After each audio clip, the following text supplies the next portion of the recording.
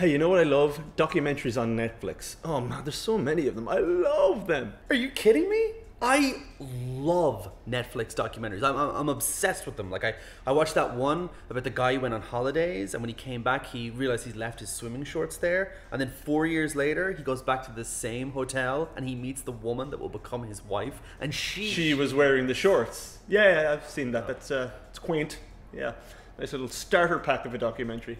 But I'm at a bit more of an advanced level, kind of like that one with Bubble Boy, who meets Bubble Girl, and they have a lovely bubble wedding, and then they have some bubble babies, and one of the bubble babies grows up to be the Bubble Bay Strangler. Yeah, no, that's adorable. I think, who hasn't seen that documentary though? I mean, I like to go for stuff a little bit more niche, like the documentary where it's they follow around that guy and they ruin his whole life, and then he kills himself, and then they track down his ghost and follow him as he cries and wails across the moors in Scotland. Sure, yeah, that's feel good hit of the summer, that one.